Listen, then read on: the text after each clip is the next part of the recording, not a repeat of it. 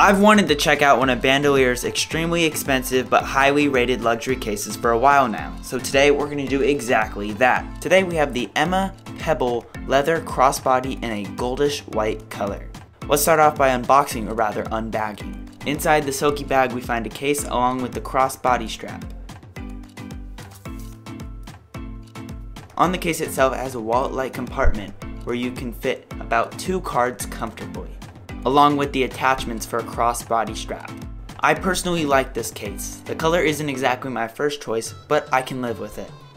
The leather both feels and looks great. I have no real complaints about this case other than the fact that it is really expensive. But hey, I guess that's what you get to have a real leather case.